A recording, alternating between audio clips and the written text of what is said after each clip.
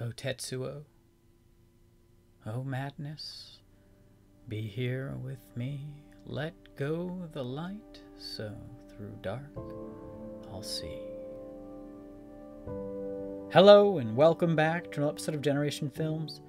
My name is American Ben, aka El Benito Peligroso, and today we're going to revisit the 1988 cult science fiction cyberpunk classic anime Akira. Or perhaps I'd be more well-placed to say, finally, we're going to revisit Akira. On this channel, we do a lot of things, but if I could encapsulate everything we do into a succinct utterance, I suppose I'd phrase it, we do sci-fi and deep shit, and hell if that's not Akira in a sentence. And yet here I am, what seems like ages into the life of my channel, and I've yet to give the film its rightful exegesis, because I just couldn't find the right angle until now. Yeah, disaffected angry youth, militarization, police states, nuclear proliferation, corruption, religious fanaticism. Akira hits on it all. And Akira is brilliant.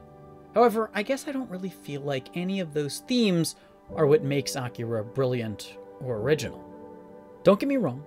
It's not that its themes are dead on arrival. Its portrayal of a society acquiesced to authoritarian megalomania, its conveyance of madness amidst unrest, and the violence and concurrent blindness of man to his own iniquity in executing such brutality are bloody, fruitful, and relevant ideas the film explores. But I would argue it carries out this expansive discovery without striking upon novel thoughts.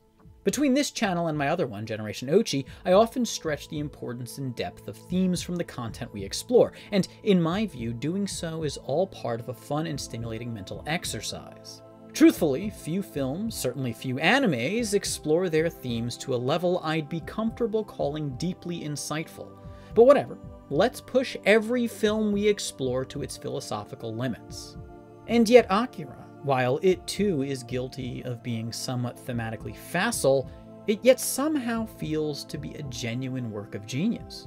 So what is this yet to be articulated quality of the film, if not its intended themes, that lifts it to the level of profundity? Well, I guess its animation and its macabre visual imagination both seem authentically masterful, but I've not the expertise to speak authoritatively on such matters. What I have come to conclude, however, is that it's the unintended themes of the film, or at least what I assume are unintended themes, that makes it so powerful, so subtly sadistic, and dare I say, just a bit moving. Yes, the unintentional current of the film is that which reflects its author's neuroses, that author in question being one Katsuhiro Otomo. Indeed, what if I were to posit that Akira isn't fundamentally about any of such lofty ideas previewed by me just earlier, but instead is in essence a treatise on mental illness and its prevalence in society? I know, that's a bold strategy, Cotton. Let's see if it works out for me. Restated, there's nothing profound about Akira's political philosophy or dystopian premonition.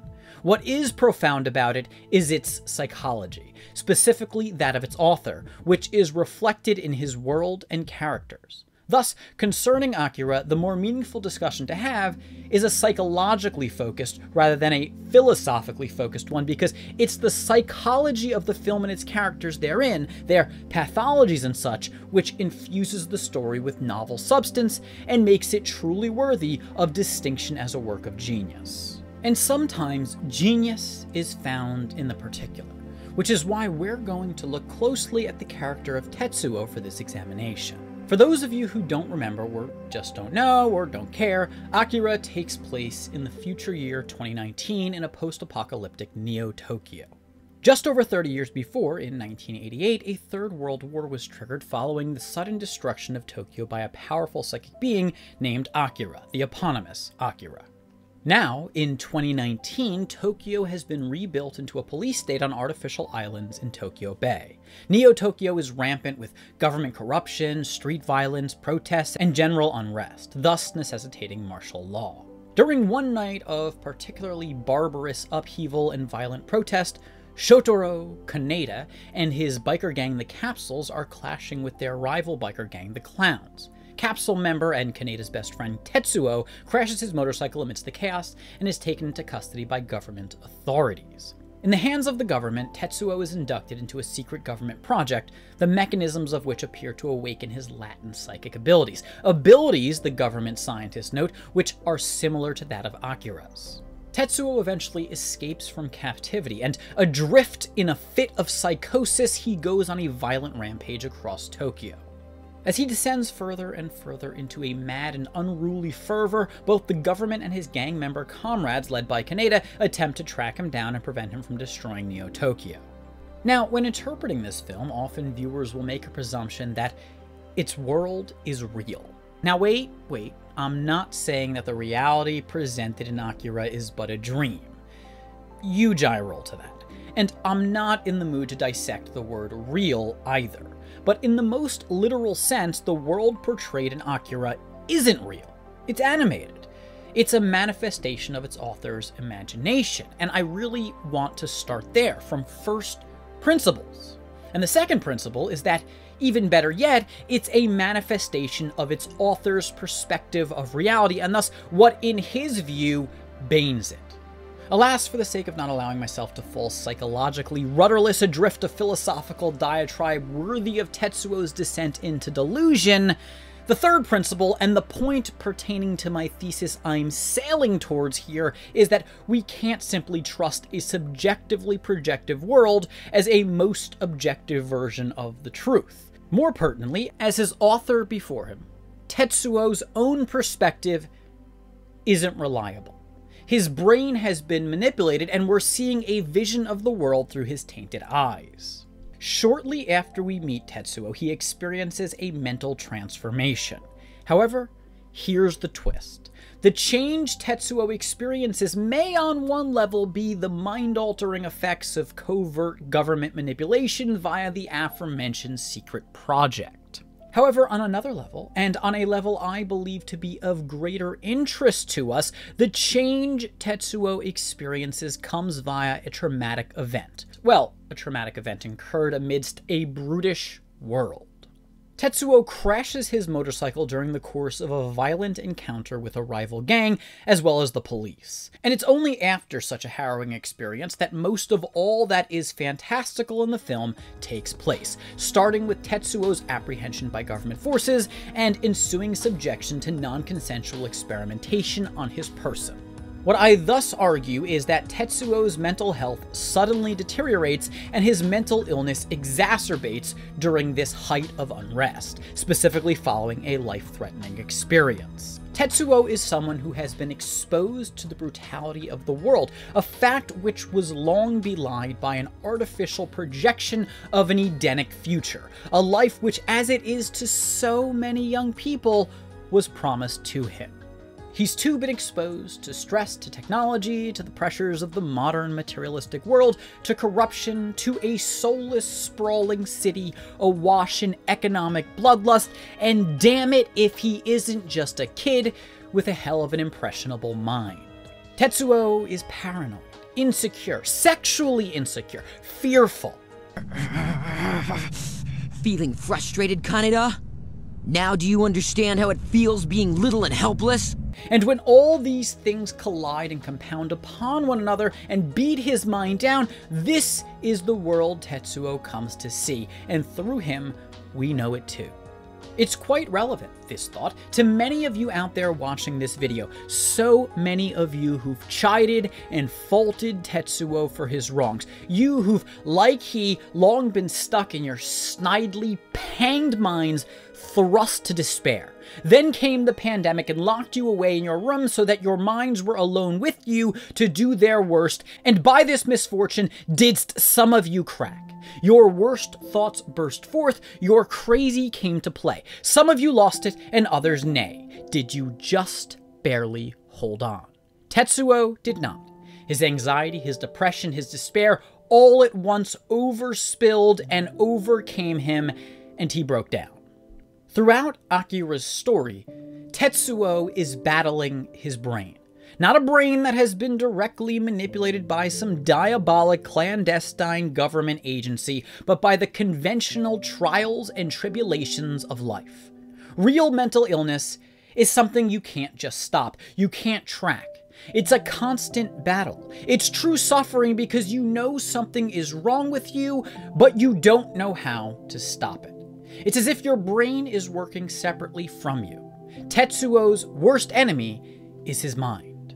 In my view, to assert that a secret government organization is trying to imprison and kill Tetsuo is a tad misleading.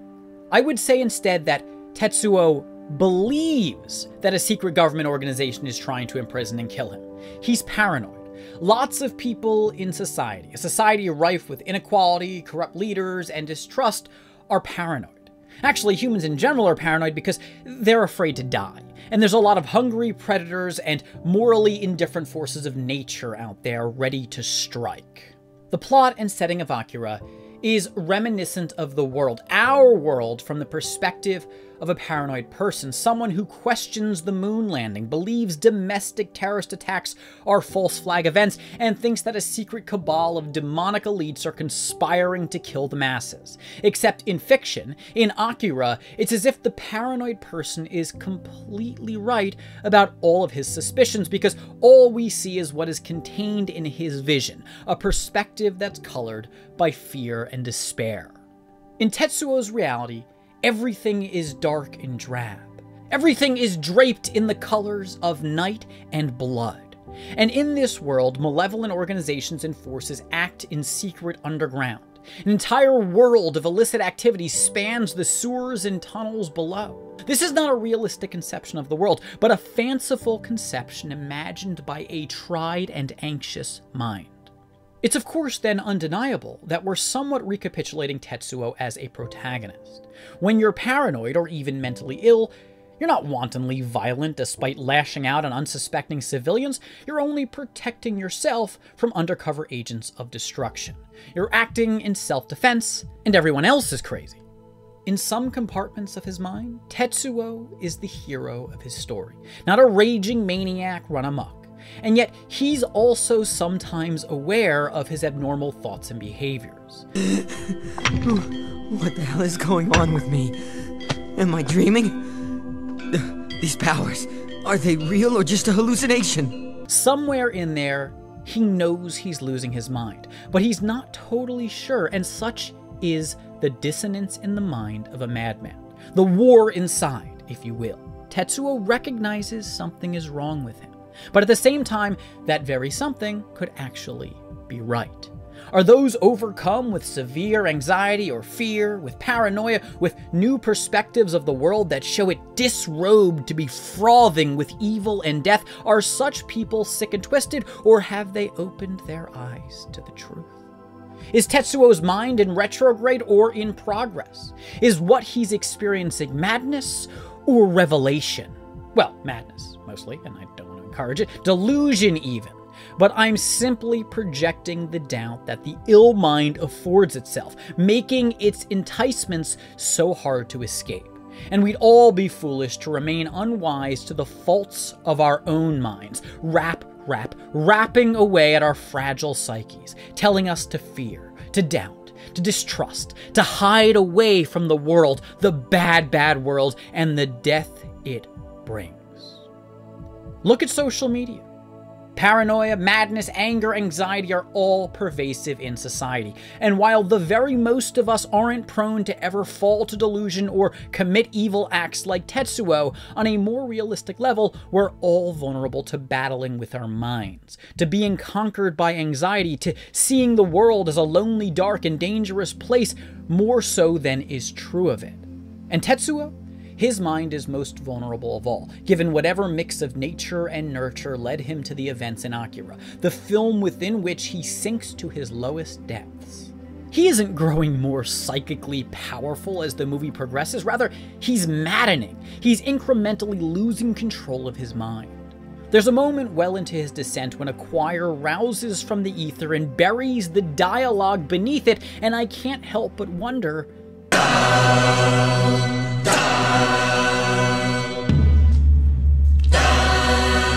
Is this not some regular soundtrack musings, but something instead that Tetsuo and Tetsuo alone can hear? In retrospect, the movie's scenes comprise a series of escalating fantastical moments defined by nonsensical, ridiculous happenings as Tetsuo gradually morphs into, well, a super being. Concurrently, his friend Kaneda seems to be similarly traumatized given their shared experiences of the world. And it triggered the fall of Tokyo. And that power is something that is totally beyond our...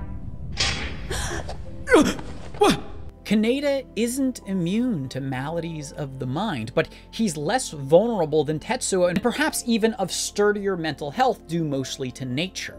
Kaneda never quite acquiesces to mental illness in the way or to the degree Tetsuo does.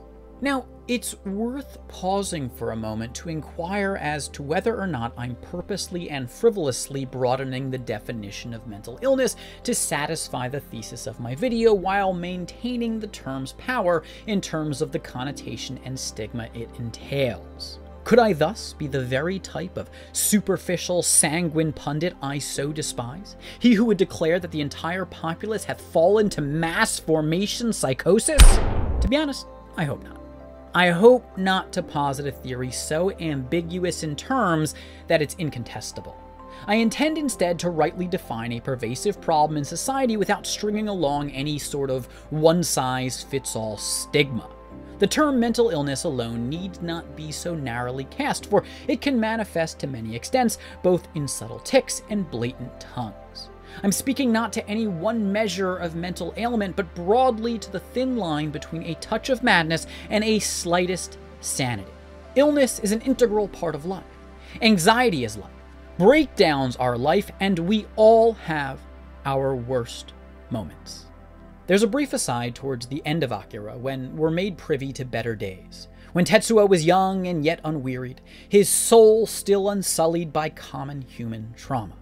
And in this moment, we're made to ask ourselves, is this the correct perspective of the world? Is this the world in truth?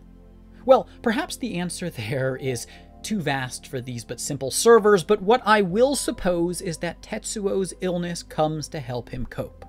As his world grows to be too much to bear, his mind finds a way to flee what's real. Maybe then, Tetsuo doesn't weaken as his mind absconds, but on the contrary, his illness makes him strong enough to continue in a world which is overcoming him. It's the very truth he can't consume, and so his mind makes a new one. One that says, yes, there's all these depraved forces in the world, but he's strong, stronger than them. He's in control. He's triumphant, or all what entreats him fall. If he dies this way, in this mode, will he ever know he wasn't so? For what more is truth to be than all that the eyes can see? Oh, the ways we go, when troubles find us and the mind falters. At a point of singularity, when mental degradation shall, beyond the approaching limits, be irreversible, and spiritual redemption unattainable, such is the time to fight most fiercely. Some shall then will themselves back to life, to stability, and others won't return. They'll be lost to new dimensions out of reach, somewhere in the blindest confines of their restive minds. And who's to say that place, that secret place known sole to them, isn't a better place to be?